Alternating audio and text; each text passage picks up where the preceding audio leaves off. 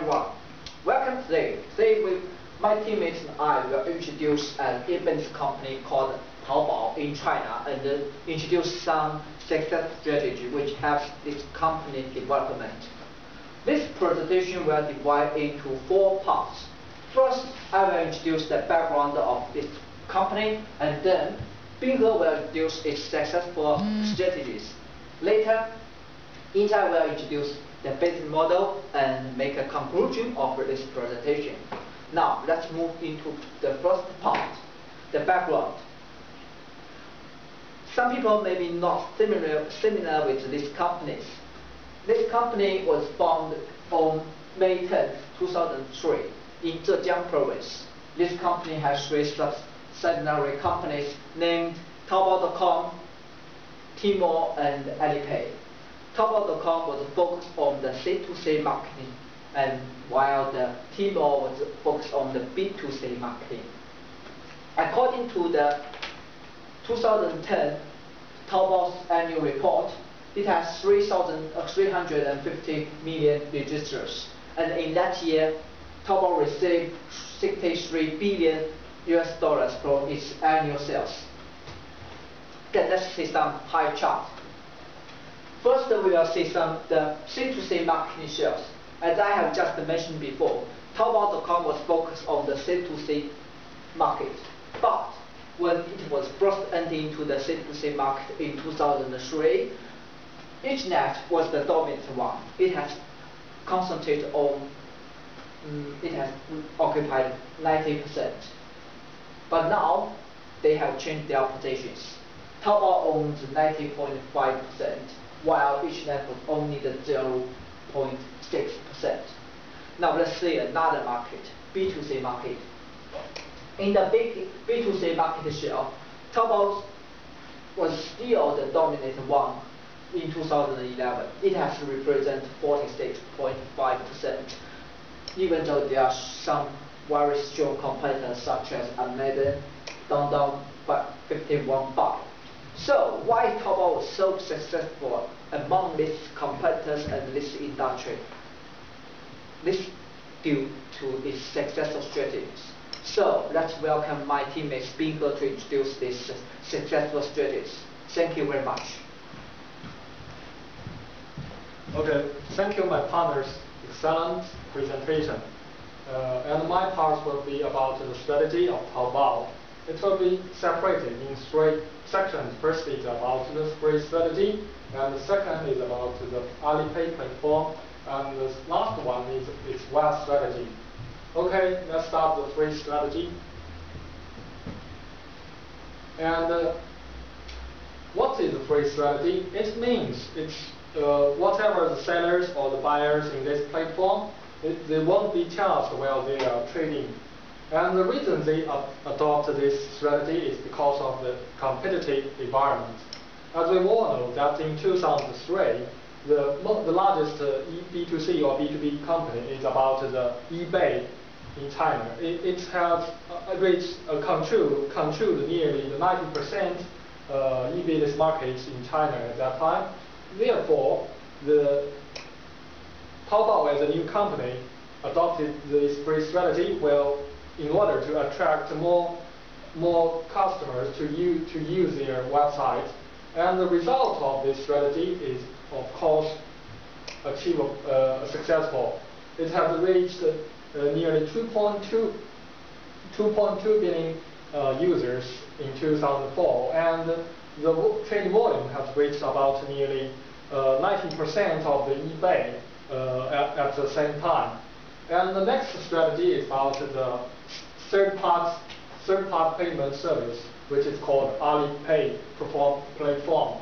And the process of using this platform is that the users can transfer the money from the bank before they trade. This process will keep the security of the transaction.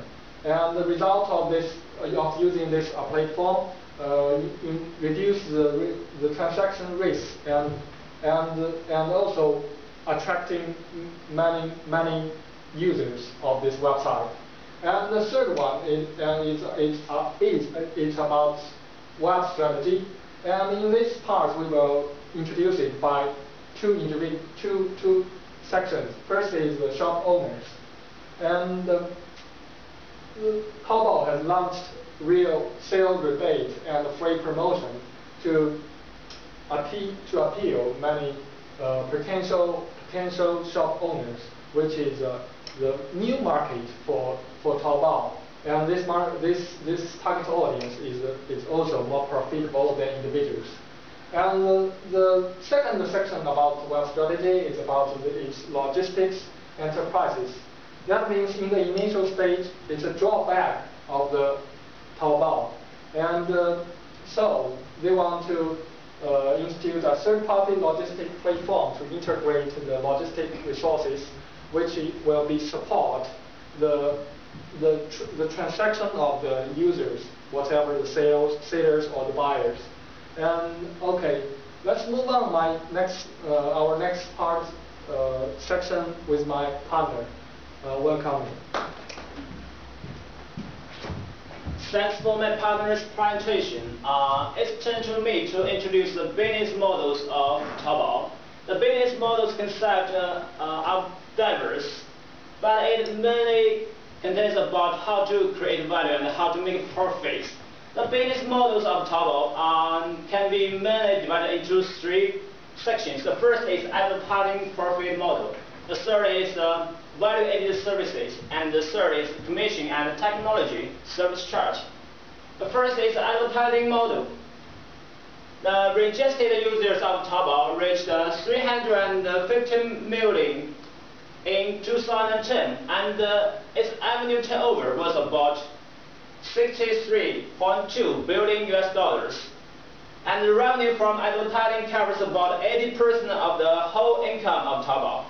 In 2010, Taobao exceeded Google China as the second biggest network advertiser of China. The second part is value-added services. Except the basic services of Taobao, it also provides some value-added services such as store optimization, account management, logistics support. But this part is not the important part in Taobao's income. The future primary profit point will come from the B2C business. The third one is the commission and technology service charge. In March 2008, Taobao launched their B2C site, Tmall.com, which marked that Taobao tried to change its profit model. It gets money from the commissions from every transaction, and shopkeepers also have to pay certain money as a technology support fee for Taobao. And compared with advertisement models and the value-added models, these business models are more stable. Okay, let's see the conclusion. As we said above, the core strategy of Taobao is free strategy, which based on its deep understanding of Chinese online shopping market. And the free strategy, RDP platform, and web strategy generally construct the whole strategy of Taobao, which makes it special and keeps the market leader position for Taobao. Compared with eBay, Taobao gives up the certain profits from personal shop on Taobao.com and mainly makes profit from big and medium enterprises on Tmall.com. It's so clever. Why? The free platform Taobao.com is used to attract users, and the Tmall.com is used to make profits. So that's all. Thank you very much.